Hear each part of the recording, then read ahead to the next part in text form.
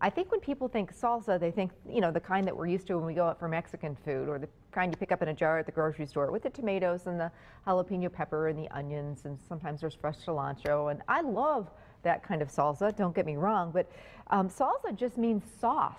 So in the summer, it's just so fun to experiment with different types of fruit. I do a watermelon salsa, I do a black bean and mango salsa, strawberry kiwi salsa, which makes a great dessert on top of ice cream or with cinnamon sugar tortilla chips.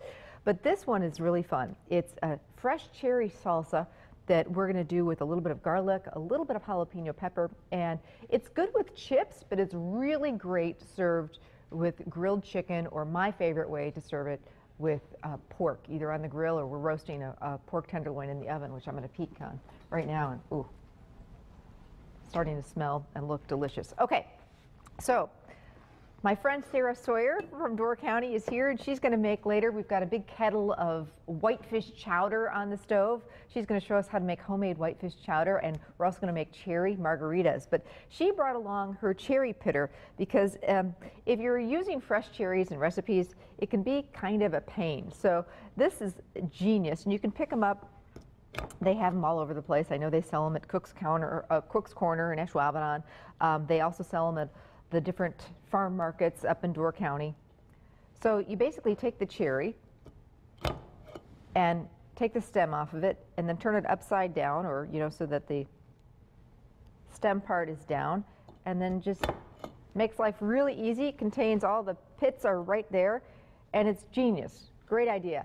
And says, and I know a lot of people who work a lot with fresh cherries just used a hairpin growing up, and that also works well too. So it's up to you, whatever you want to use, but it's probably not a good idea to put it in your mouth and then spit out the pit for this recipe. Yeah, that wouldn't be a good idea. That is fun to do, but not for this recipe. So I'm just going to take the cherries and give them a little bit of a rough chop, and these are the ones that Anne was so kind and pre-pitted for me. And it is so much fun to go up there and take the family and pick your own. Ireland and I did that last summer, a couple summers ago, and then we did the whole cherry pit spit thing where you try and spit at the farthest, and I was horrible at it. But anyway, I just want to check on this pork tenderloin and get it out of here and let it rest for a little bit. Oh, and it's perfect. So once it comes out, and this actually happens to be a Door County marinated pork tenderloin, marinated in cherry juice, but any type of pork tenderloin is great, or pork chops with this salsa. I get questions all the time, people asking me, pork, how do you keep it from drying out? How do you, I love it, but it tends to be a little dry. Marinate it, that's key. Don't overcook it. Internal temperature you're looking for is 145 degrees. Use one of those, pick up one of those instant read meat thermometers, and they'll be your best friend, especially when you're doing grilling in the summer or all year round. And then the other thing is let it rest. If you take it out of the grill or out of a skillet or out of the oven, I tented it with foil, and that is going to help keep it nice and juicy. And then I love to serve pork with some sort of a sauce. Pork tends to be a little bit drier naturally because it's very lean. And so that's why, the whole pork chops and applesauce thing, remember seeing that on the Brady Bunch? That's why basically, pork and other dry meats are sometimes served with some sort of a fruit, because back in the day, in the Middle Ages, it would help with digestion. So that's why the whole pork chops and applesauce thing came around, and it just really tastes great too. So instead of apples, we're going to do the cherries here. So all right, so I've chopped up some cherries. Now I'm going to do a little bit of fresh garlic. And this salsa is something you can throw together, just before, while your tenderloin's cooking.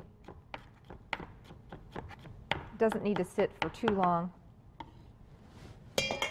You could certainly throw it together the morning of, though. If you've got people coming over and you just want to get it out of the way, that's fine too.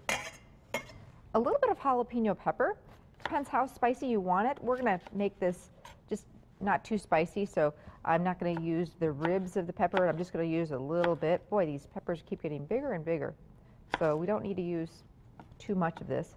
This is just going to add a little bit of a crunch and a little bit of a kick. If you don't want the heat, you could just use regular green pepper, and that would work fine too.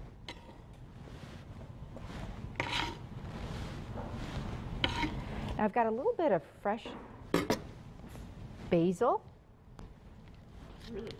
Really fresh. We just picked it from our little herb garden on the deck. And I'm just going to roll that up. Do some nice ribbons of basil. Just some sort of fresh herb would be great in here. Parsley would work fine too.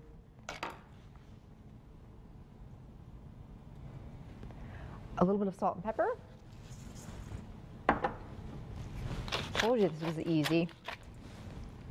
A little bit of, we love our Jejora olive oil and vinegar. And we're using balsamic vinegar here. So this is going to kind of bind it all together. A little dab will do you. We don't need too much. So I'm just going to give that a nice gentle toss. Isn't it gorgeous? And our pork is nice and rested now. So I'm going to carve it up. And all of a sudden this, ordinary pork tenderloin, which my family happens to love pork tenderloin, is going to turn into this gorgeous looking $1 million meal. So I'd love to kind of cut it on the angle a little bit.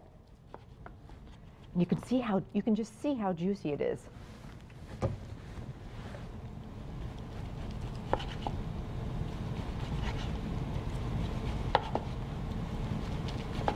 And then we've got that cherry salsa to go along with it. How fantastic does that look, Anne? I know. See, there's an extra piece. Oh, yeah, Anne says she's got her eye on that extra piece. All right. But we didn't overcook it. We let it rest. We marinated it. We'll do a little bit of fresh basil here. And then we're going to do a little bit of this gorgeous Door County cherry salsa. Just kind of put that on the plate on either side so people can help themselves. It's going to go so lovely with the pork. And it looks gorgeous on a platter too, doesn't it? And easy. I mean, anybody can do this. I'm always trying to look like a rock star, but I don't have a lot of time. So this is an easy way to do it, is just whip up a quick cherry salsa like this, grill up a pork tenderloin, and there you go. You've got a dinner that you pay big bucks for at a restaurant. Save some dough and do it at home. Coming up, some more fun things that we discovered in Door County. We're going to make homemade whitefish chowder, and we are going to tour a gorgeous lodge. If you're looking to check in for a couple of days, this is the place. So stay with us. We'll be back.